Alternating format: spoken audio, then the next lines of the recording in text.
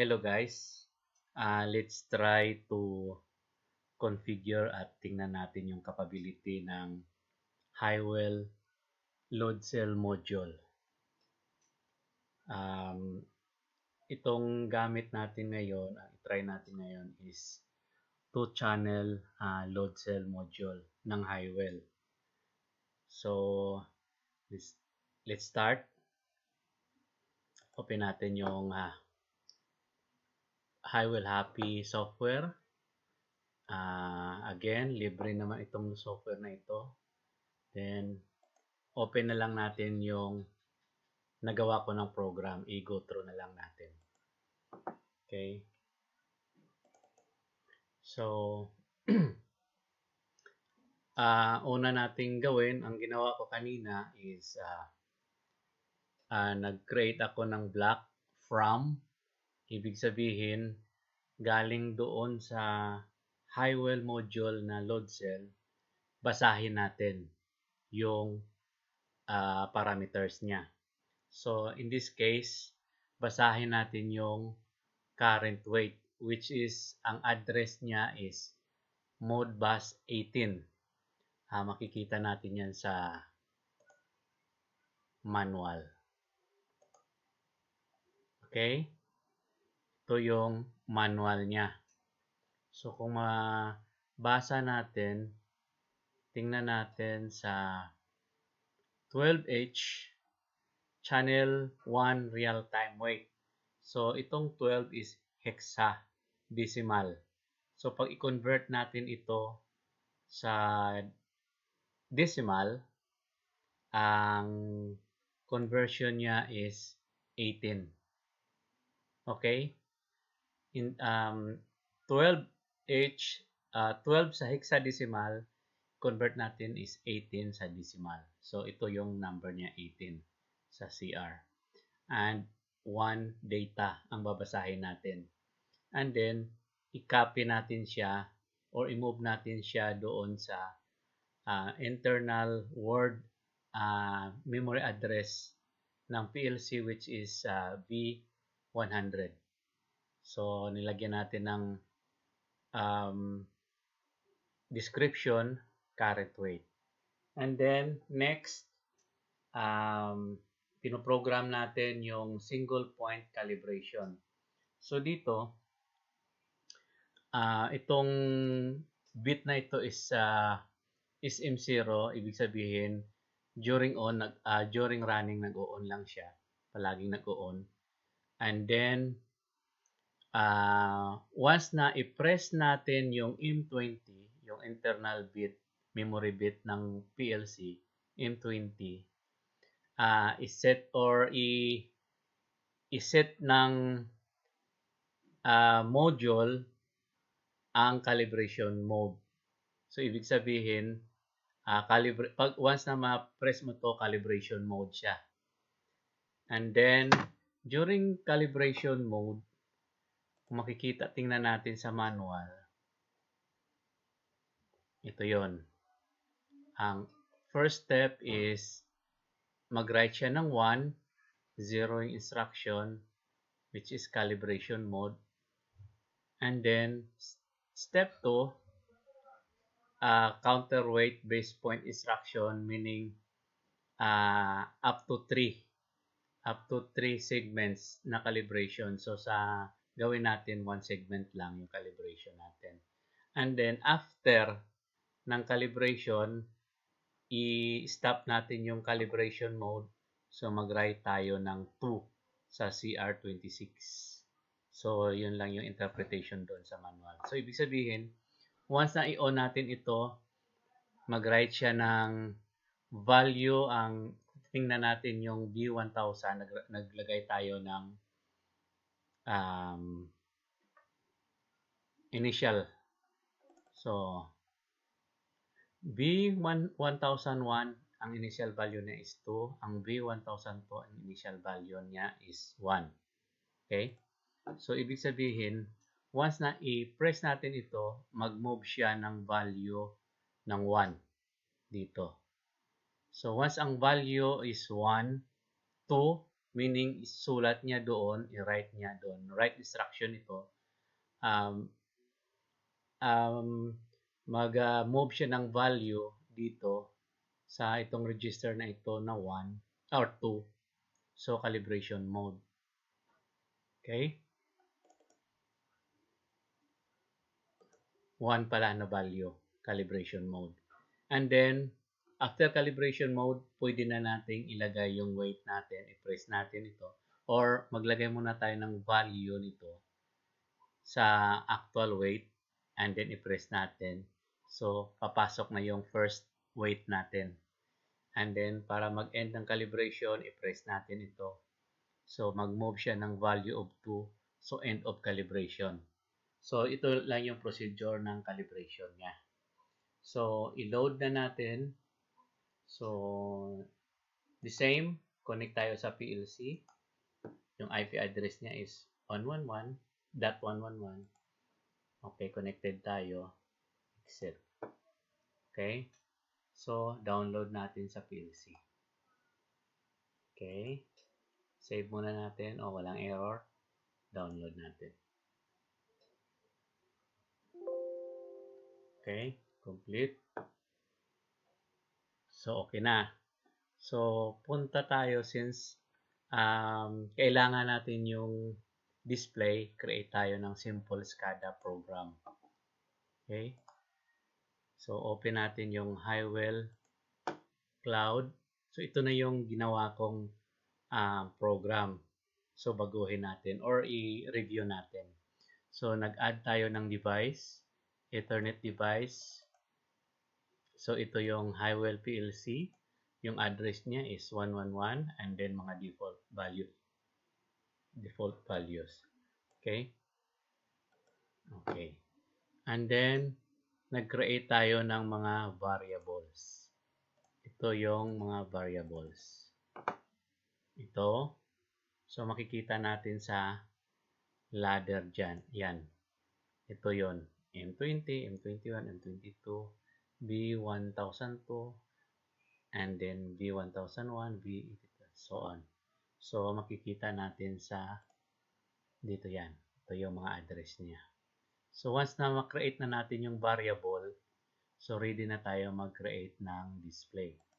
So, sa display, yung current weight, kung titingnan natin yung address, current weight is B100. So, kung tingnan natin sa ladder, B100. Okay? So, ayan. Sundan lang natin yan. So, confirm. Okay. So, ito na yung lahat-lahat na na-enter na natin. So, ngayon, i-segregate natin yung calibration window sa current weight. So, create tayo ng display. Add tayo ng display. Sub-window, parang pop-up window. Lagyan natin, let's say, 400 by 400. And lagyan natin ng kulay. Okay. And then, okay. Okay. So, itong display na ito, ilagay natin doon sa pop-up window. I-cut natin. Cut. Okay. And then, ilagay natin dito. Paste. Parang hindi magkasya yata. So, i-rearrange lang natin.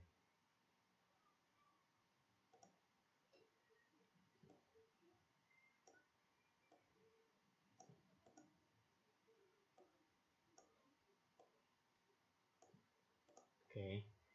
Then, maglagay tayo ng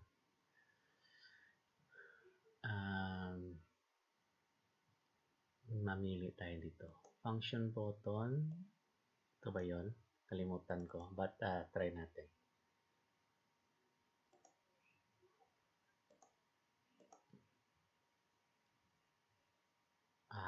Mali. So, hindi function button. Picture operation button. Burahin muna natin. Picture operation button. So, pag i-double click natin,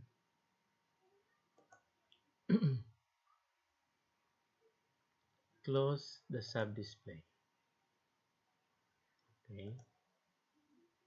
So, para mag-jump tayo dito sa sub-display, maglagay din tayo ng picture. Dito natin lagay. Okay. Click natin. Jump to specify display. Pop-up display. Ito yung pop-up display natin. Okay. So, save natin and then i-online natin.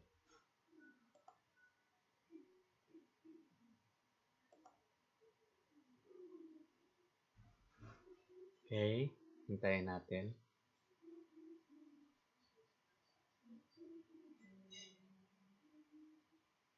Okay. Meron na tayong weight. Current weight, which is 0 ngayon. So, meron akong test weight na 20 grams. Lagay natin. Error. 20 grams pero yung reading niya is 49 or 50 grams. So, calibrate natin. Okay? So, paano mag-calibrate? Tanggalin muna natin yung weight. I-click natin ito. So, may pop-up window siya. So, doon sa program, i-enter natin into calibration mode. Switch natin ito. Okay, calibration mode na siya. Lagay natin ang test weight na 20 grams. Kikita natin 49. So, maglagay tayo ng actual weight ng test weight, which is 20. Enter natin. Then, enter value. Okay, 20 na siya. And then, exit sa calibration. And then, exit natin yung calibration pop-up display. Okay, 20. Tanggalin ko ang weight. 0. Ilagay ko yung test weight. 20. Mag-add ako ng 10 grams. 30. Mag-add ako ng 5. 35. Okay, tanggalin ko lahat. 0. Okay, yun lang kadali mag-configure ng Haiwell Loadcell module. Thank you. Hello guys. Ito yung PLC na dito natin kinabit yung Haiwell Loadcell na module. Ito siya.